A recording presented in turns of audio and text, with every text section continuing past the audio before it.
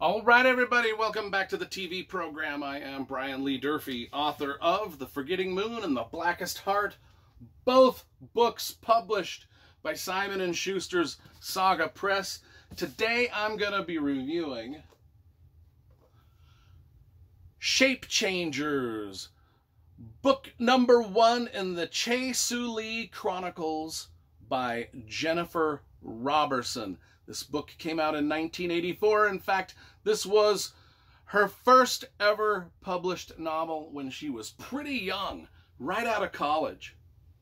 And there are 8 books in the series, and we will talk about those in a second. But let's talk about the cover. Because you know I love graphic design and I love cover illustration, and this is a DAW book, and DAW Books always does well. And I like the scroll work that's around the edges, framing our main illustration. Our main illustration is by an artist named Julik Heller, and it wraps around great. It's got the same scroll work. And then each of the novels follows that theme with the scroll work. And I don't know if Julik Heller did every cover in these first 4.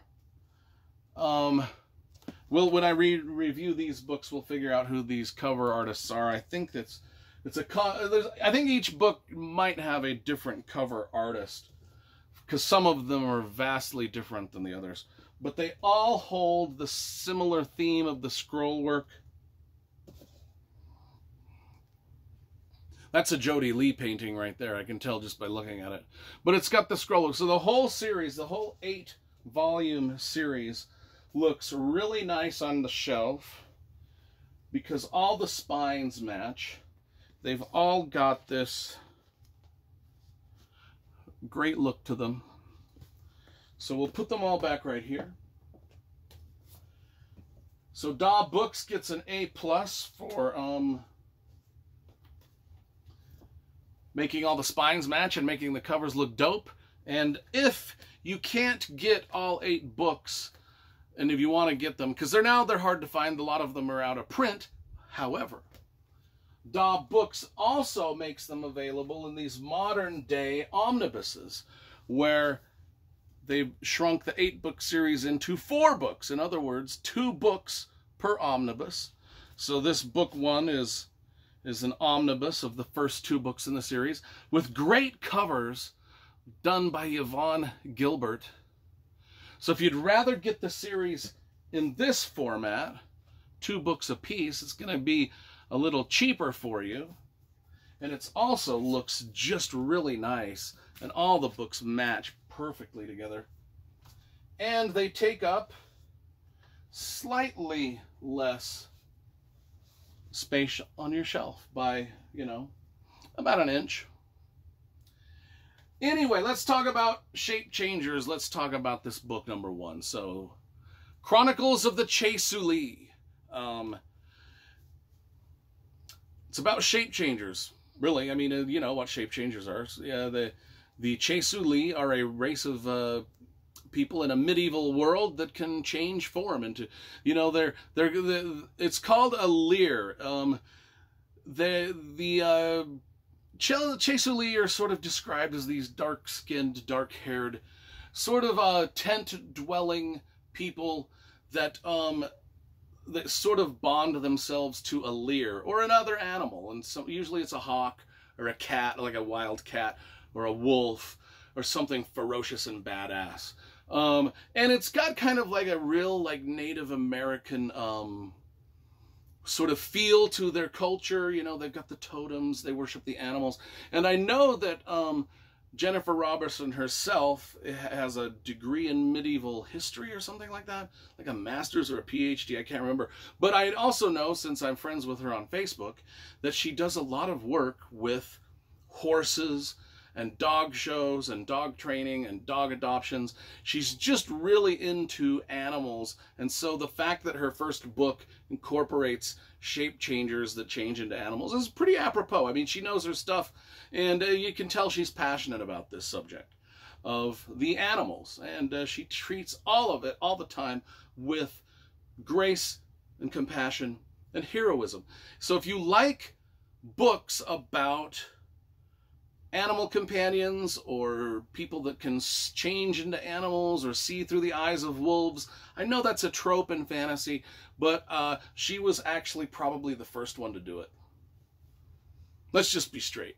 Okay, so Alex is our main character. She is sort of the bastard child of one of the Homana and one of the Cheysuli, two different separate races that sort of battle against each other. And she is sort of out just at the beginning of this. She's sort of doing a secret rendezvous with a fellow named Carolyn. Now, there's also Finn and Duncan. So there's three main characters in this book. Finn, Duncan, and Carolyn, and it's sort of like, you know, most books have like a love triangle. I don't know what it is when there's four people involved. Alex and her suitors. Finn is a Cheysuli. He is bonded, or Lear. His Lear is a wolf. The Carolyn is the Prince of Homana, so those two conflict. And then there's Duncan also, and it's just a book about those characters sort of coming to grips with Alex's discovering that she's sort of this bastard child, sort of mix between the two races. She's got to figure out her magic, what it is, you know, because up to this point only men can leer or bond with one of these animals. Now, if one of their animals dies, they have to, it's kind of like they do this Japanese seppuku, you know, like this ritual suicide. Like if their animal dies, they actually take it seriously enough that they will actually commit suicide. Now, in book one, only the men Cheysuli can bond with the animals. The world building, I will admit, the world building in book one, and I have read all of these, and I'm going to be rereading them for the channel. I do recall book one being one of my least, I don't want to say favorite because I liked it. It's just some of these other books really stood out to me a lot more as far as just action, adventure, and world building. The world building is a bit sparse in this. You can get a little bit lost in like not knowing exactly what sort of landscape you're always in. But the world building certainly picks up in later volumes, and we get a lot more of it, which may or may not have been done on purpose, I don't know, but I do know by the end of book 8, you will know this world inside and out. That's all I gotta say. So, there are some, leave it, I mean, the mystery, I mean, you can't discount that, the mysterious factor of not really knowing everything about this world, and you can discover it as you go through the books. It's brilliant. Brilliant.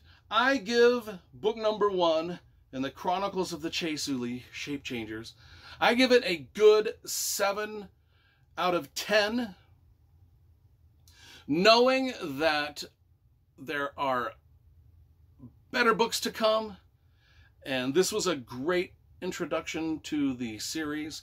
I will tell you what I do remember of these books is each one can be read as a standalone novel. Now, they all have interlinking characters, and it's generational, so the characters in this book are going to be 10 to 20 years older in book 2, and thus, you know, and so it's the time frame spans, if I remember correctly, a couple 300 years of generations of people, but each one can be read as a standalone. However, I suggest reading them in order just because, you know, you can follow these characters as they get older and sort of, you know, which ones die off of old age, which ones die off because they got killed. It's an interesting way to read it. Anyway, that's my review of this.